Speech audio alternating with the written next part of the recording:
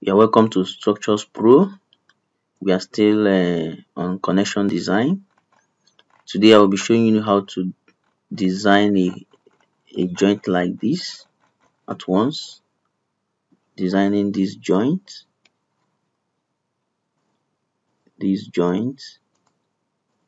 that involves a column, a bracing, rather two bracings, and a beam all together. This joint all together. I'm going to be showing you that in this class. It's very simple, just using a gusset plate connection and it's done. So, but let me still show you the three-dimensional view so that you behold the picture clearly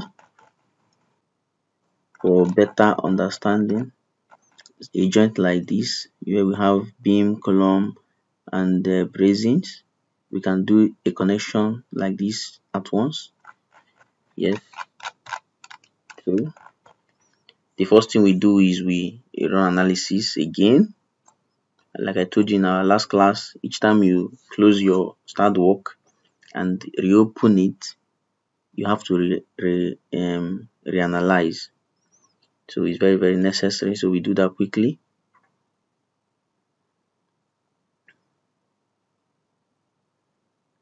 Our analysis is running. It won't take time. Yes, this is we have 0 error and warning. So we click done. Then we go to connection design.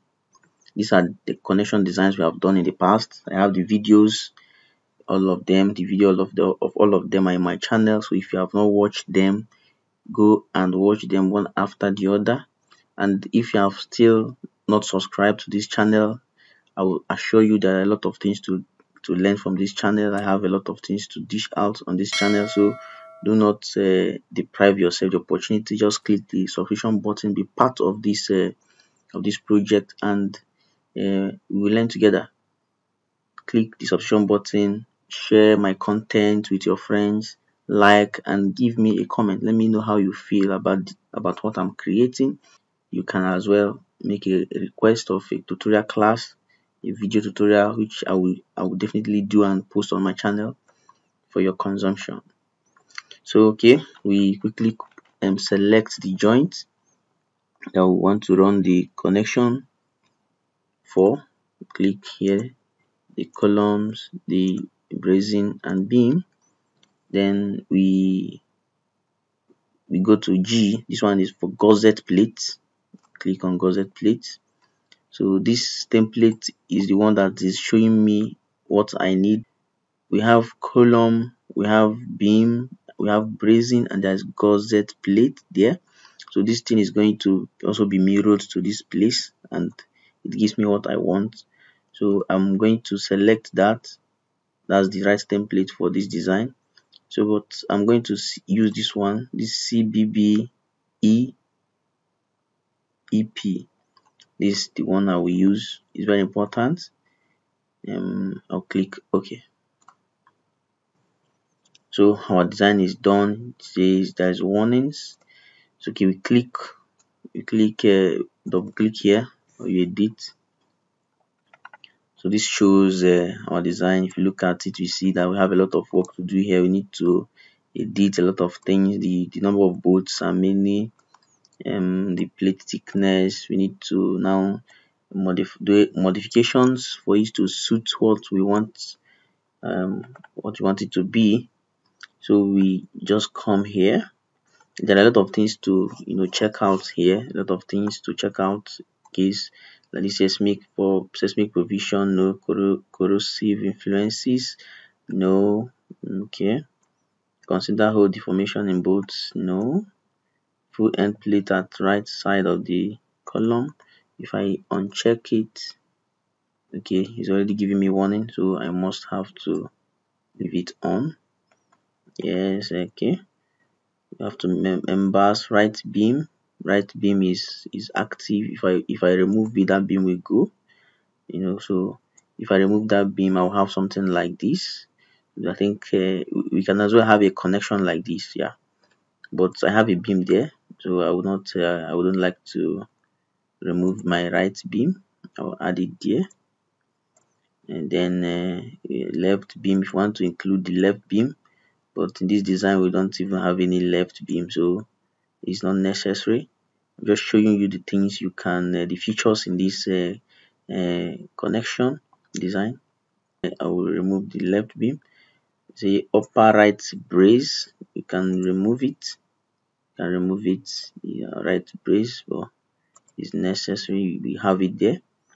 There are other things we can do here. Just play around it, and as you are doing that, the design is taking it immediately, and running analysis and returning the results immediately. So this one is column orientation. If I want to take it to the website, this is already at the website web, connecting to the web. Yeah, so, but that's not what I want in this case. I will take it back. Then right beam. This is the plate extended both ways. Full depth. So see our design has failed to infinity. So don't need to choose full depth. Extended top, it only goes to the top direction. Extended bottom only to the bottom direction. Extended both ways is what is better. That's what I normally use. Then plate thickness, my own this 4.7 is small for me. I will use 6 or even 8.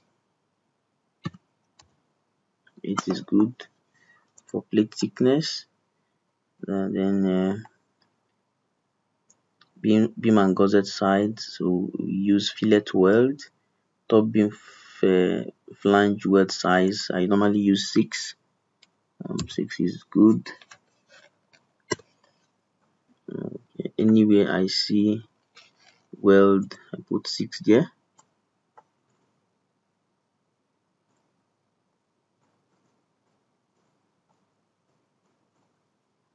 Six.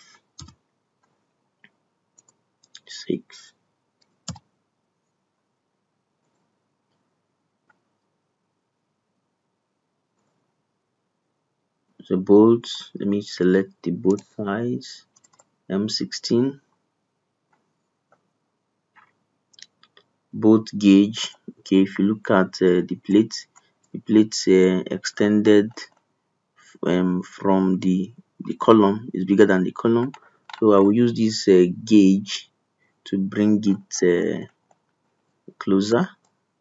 So I will use 100 here. Yeah, you see it has reduced. I can reduce it further if I want, or try to flush it with the column, but I'm okay like this. So you see vertical end distance, if I can use 35 here and see what is going to happen.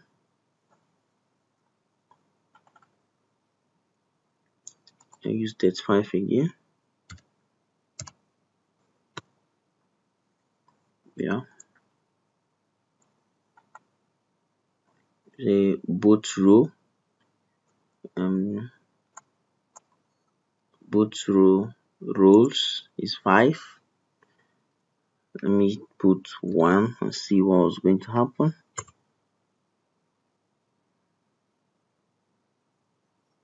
Okay, this is not bad. It's good. It's perfect for me, because this gusset plate is going to be welded to this column, and some part of it will be welded to the plate. They will kind of chamfer it, yes, and it only holds this bracing, while this plate here will be to for this beam to be connected to the column. So I'm good like this. I also put one here, so that the other side also put one there. Is okay. Then this other one, I'll put one. Everything will now align. Good, wonderful. So I love it like this. It's going to be welded to this plate, and this other one will be welded to the column. Yes, yes, yes. So the plates here is just to hold my beam. That's good. Hold my beam, and the gusset plate is to hold the bracing. Yeah, that's wonderful. That's wonderful, wonderful. Okay. Is there another thing I need to do here? I don't think I have any other thing to do. I can reduce these figures to 50. Good. See, my boot is now centralized. Yeah, to the at the center of the beam. That's good. That's good. Yes, everything is alright for me. This is the connection. It's looking so good. Looking so wonderful. So this is the, if you click data, you see our input. This is our input data. Exactly, our input data. And you see the results here.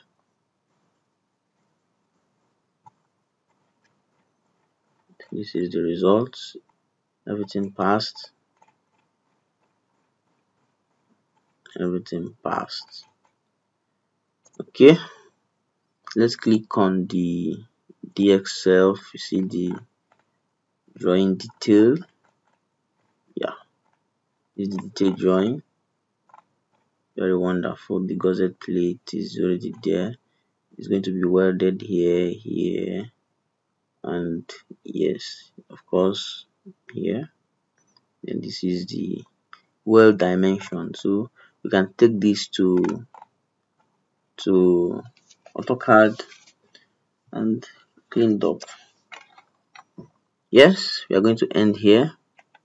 I will still do more connection designs, and I will still do more teachings on connection. So please subscribe, share, like, and comment. Do not miss out. Stay tuned, and let's keep learning together. Thank you. See you next time.